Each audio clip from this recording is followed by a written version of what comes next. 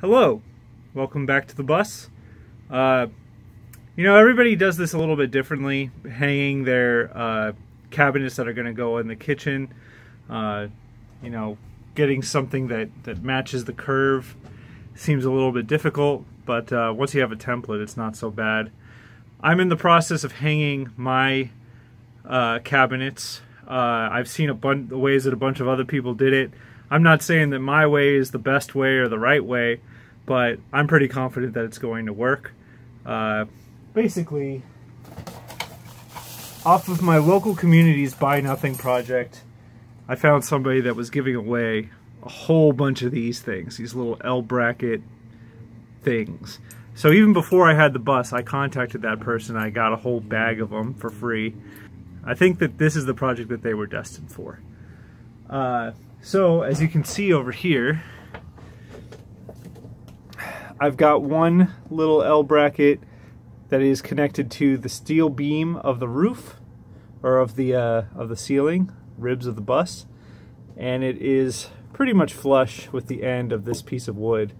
And I'm going to be grabbing a bunch of these and kind of putting them down the side here, so they will go all the way to the other end, where I've already got a couple of them started.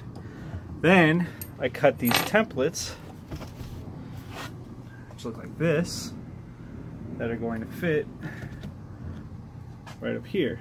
So these aren't actually the templates, these are the actual boards that I'm going to be using.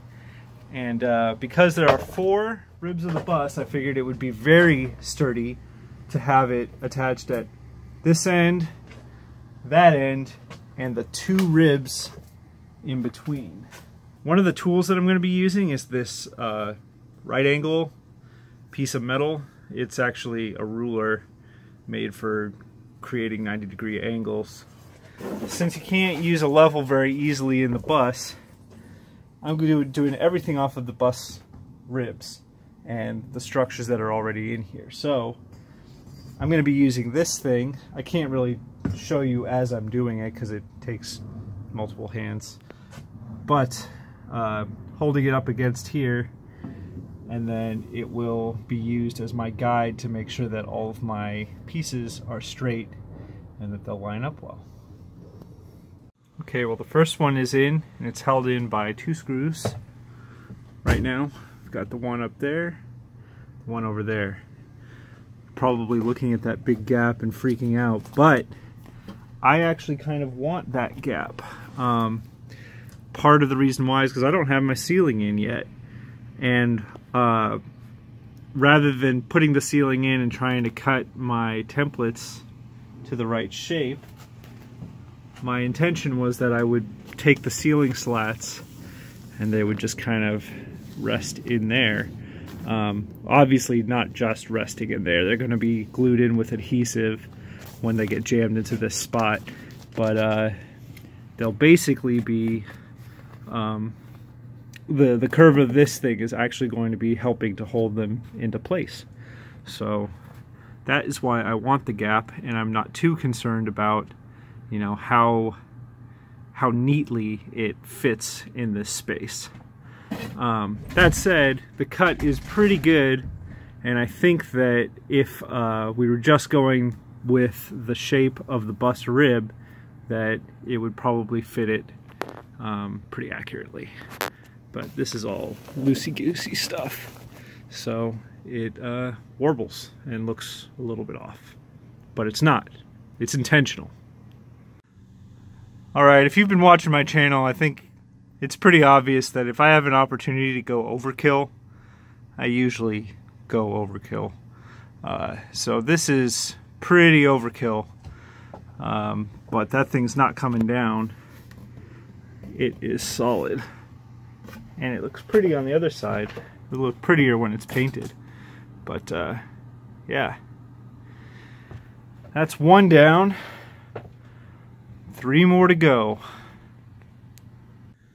Okay, so the far side is in, got the other side in, and then in the middle we've got both of these pieces that are cut pretty rough, but just dangling there. And I've got to install them next. This takes a long time doing the metal brackets, but the results are really sturdy, and I like it a lot, so happy with it. Okay, all 4 are mounted in. These ones need some more supports in them, so I'm going to do that now. But that's basically how the cabinets hang.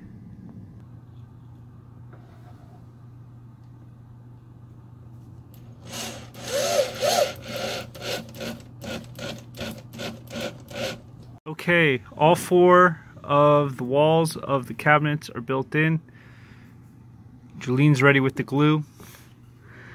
And I got this 1x1 that's going to go right in here. Oh. Like that. And keep this nice and square. Okay. So this front beam is added on, and I put some brackets on here just because it was a little bit loose the way that I was thinking of doing it, and now it's pretty solid. So we got bracket on there holding that side in, as well as adhesive.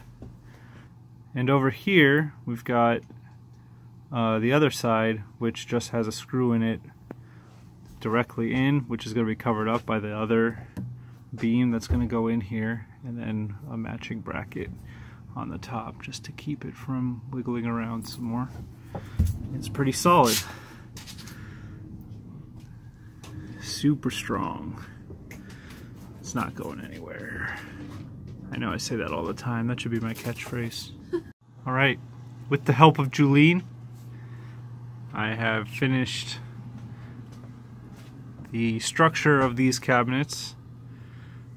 So they're in here nice and tight, and I measured pretty much all across the front, and everything is like perfectly square, like could not be more perfect. So just lots and lots of measuring and being careful. Got a couple of ugly spots, but they're going to be covered up by the front face when we put that in. So yeah, looking good.